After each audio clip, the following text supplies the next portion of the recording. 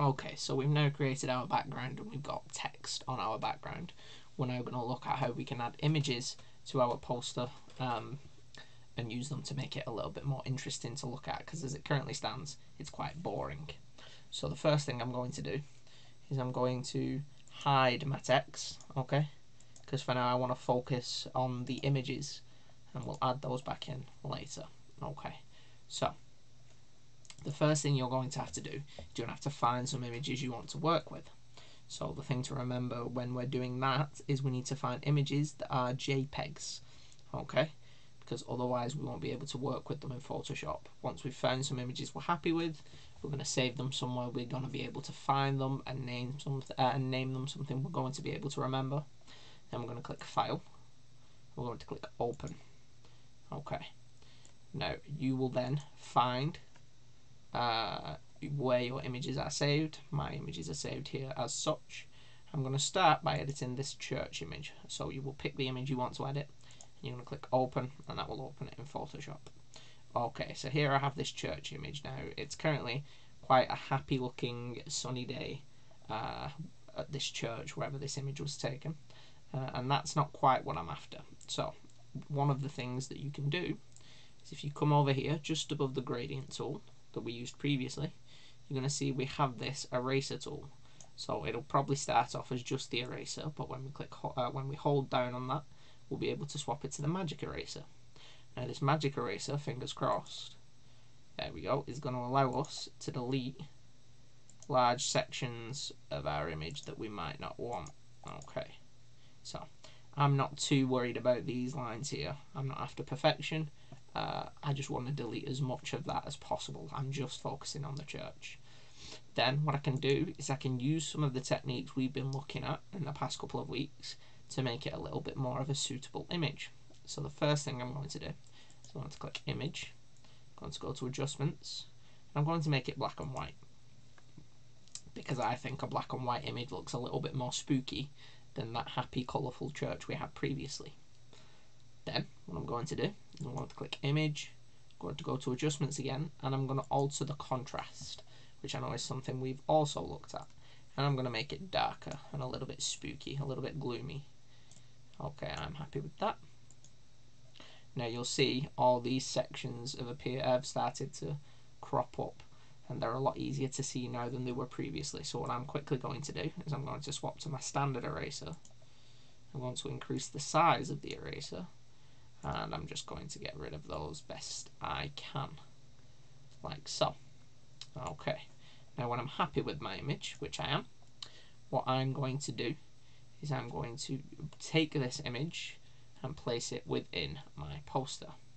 Now, in order to do that, sometimes you will see that there is a little padlock here on the right of your image. If that is the case, just double click it, a menu will pop up, you will click OK, and that will unlock the image. If your image is already unlocked, like mine is, that's fine, you don't need to worry about that.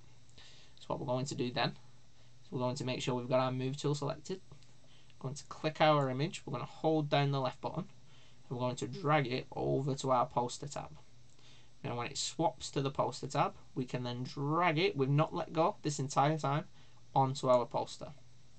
Okay, now what we can see is that image is way too small for what we want it for. So what I'm going to do is I'm going to hold Control, and I'm going to press T, and that's going to let me transform and resize my image. So I'm going to make this image a bit bigger. When I'm happy with the size of my image, what I'm going to do is I'm going to come up here and I'm going to click this tick, and you'll see the image becomes unblurred, and then we can just move it around to suit our needs as we see fit.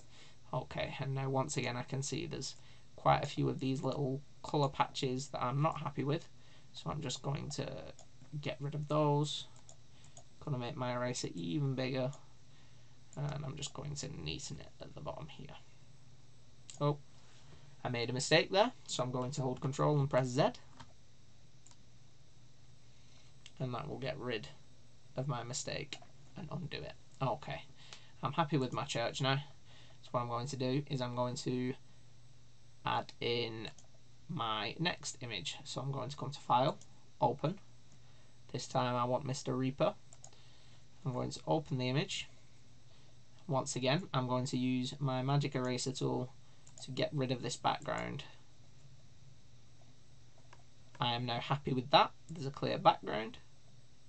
Once again, the padlock has disappeared. I know the image is unlocked. I'm going to drag this across to my tab, place it within my work. Now, two things about this. I want the Reaper to be behind the church, and I need to change the size of him. So in order to make the Reaper appear behind the church, what I'm going to do is I'm going to come over here to the layers, and I'm going to change the order of the layers. Now we can't see the Reaper anymore, so we're going to drag him up here for a bit. Then I'm going to hold Control and press T again to transform. And we're going to resize him. Okay. That's a little bit better.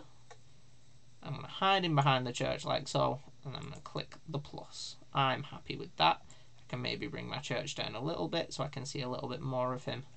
There we go. Okay. So I have other images that I'm going to bring in and use later, but for now, what I'd like you to do is have a go at bringing some images into your poster using some of the techniques we've looked at to edit them a little and add them to your poster. Okay, what we're going to look at next after this is how we can bring our text back into our poster and how we can change it a little to make it more suitable, how we can edit our text, those kinds of things. Okay.